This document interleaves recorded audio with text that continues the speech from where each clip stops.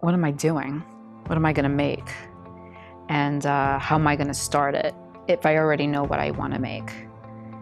So I think about how I'm gonna sketch it out, where I'm gonna lay it out, and just how I wanna fill up the page. If I'm working on something realistic and I decided to do an incredible amount of detail in it, and I know that there's a lot of steps that I have to take, and then that it's going to take me a long time to finish, that's usually when I feel like it might never actually get there. It's one of my bad habits, is that I never finish.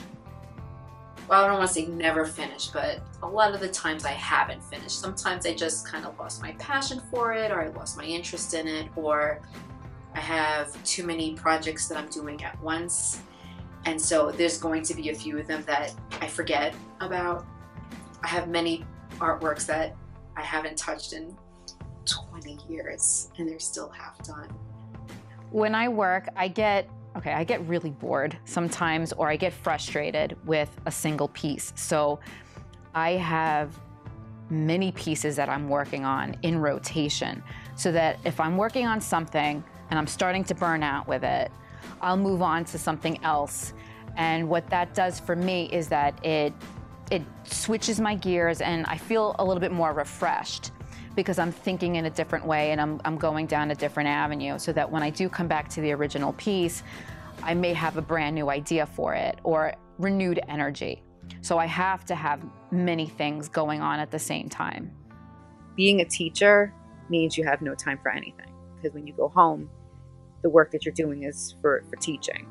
And if you're married or have children, you have to spend time with them. So getting anything done is impossible. If I'm in the middle of something and I feel like it's going in the wrong direction, and I figure out how to change it, I will change it. Sometimes it's a minor change. Sometimes I have to ball it up, throw it in the trash, and start again, and that happens a lot. You have to do it in baby steps. You have to go step by step by step.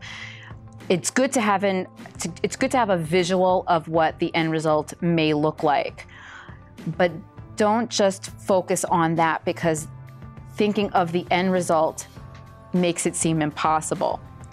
But if you scale it back and you just start from the beginning and figure out how to make it piece by piece, then it seems way more possible to accomplish.